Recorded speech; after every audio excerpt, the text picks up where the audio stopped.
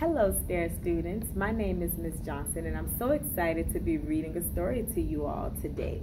The name of this story is Substitute Creature by Chris Gall. So let's get started. Some very nice illustrations here. For Mackenzie and Addison, our newest little monsters.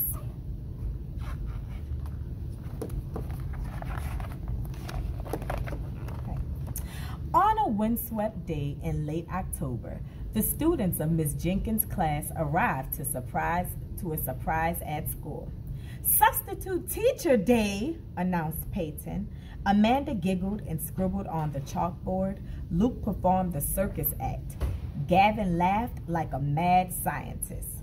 Then, at precisely 8 o'clock, the door to the classroom creaked open. The substitute entered the room. "Good morning to all. My name's Mr. Creature. Miss Jenkins has asked me to step in as teacher.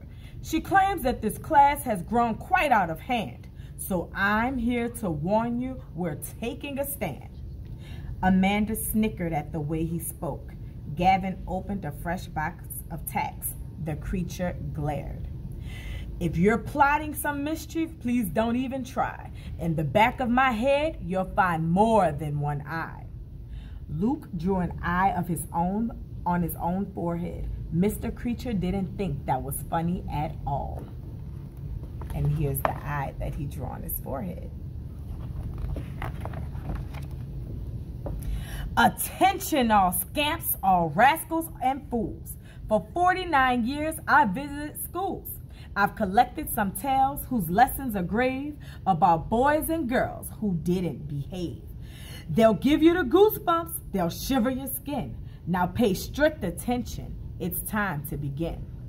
And with that, Mr. Creature reached into his bag. Then he pulled out a tattered file.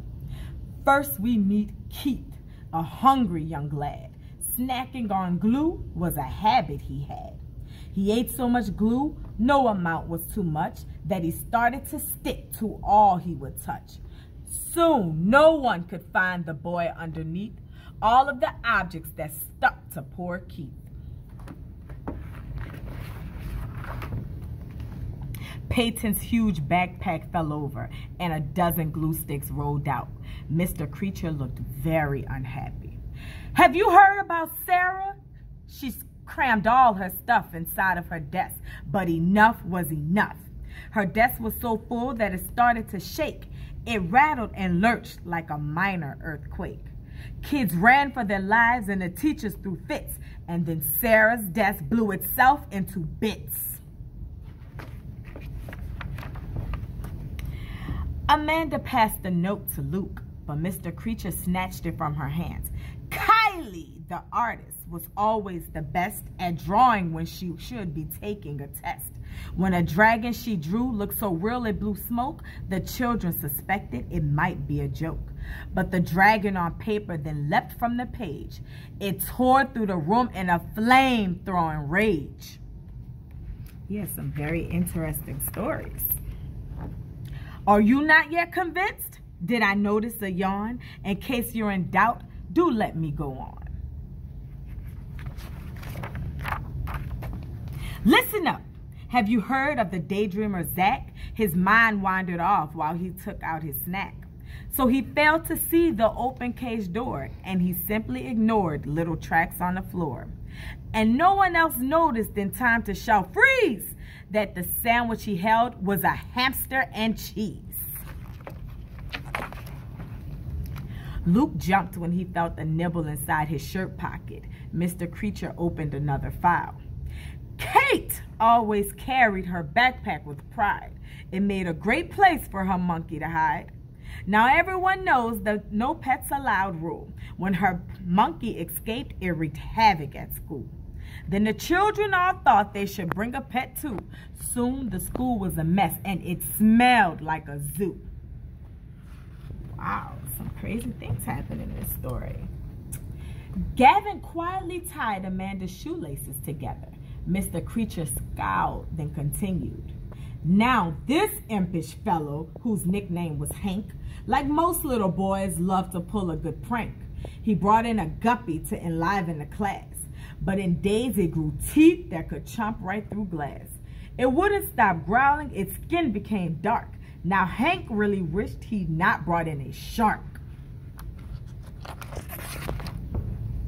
Mr. Creature paused and gazed upon the silent room.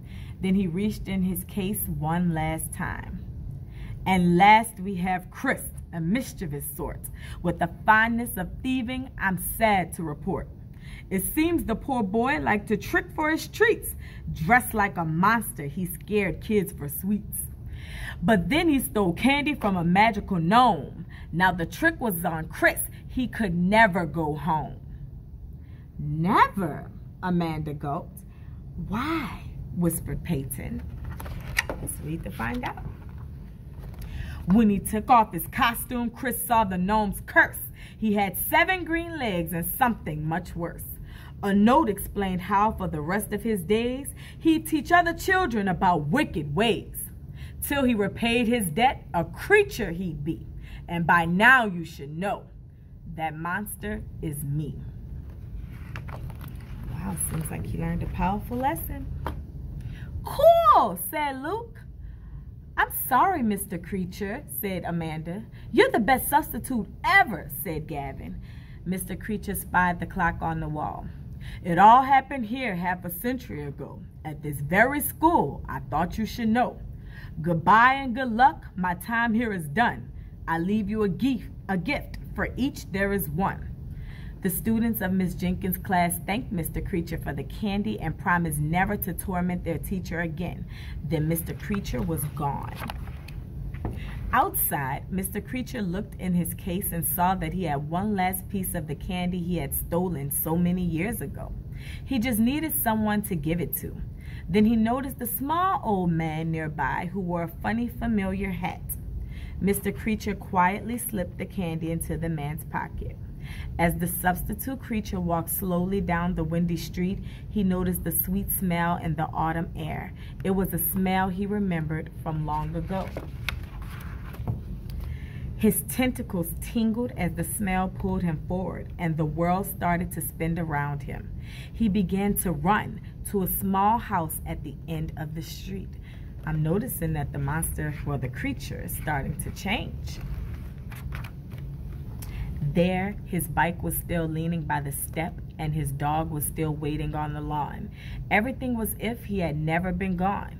Chris was home, and he was just in time for a Halloween treat. The end. So that was a pretty cool story. So now let's answer some questions. First, do you think that this is a story that could happen in real life? Think about it. Make sure you share your answers with an adult that is near, or you can give a thumbs up for yes or a thumbs down for no. Our next question, who is telling this story? Is there a narrator? Think about how the story happened. Think about what was said in the story. Who do you think is telling this story? Make sure you share your answer with someone that is watching this video with you. My next question that I have is, would you like to be a character from this story? Why or why not? I know you all have some awesome answers. Thank you for reading this book with me. I hope you enjoyed it as much as I did.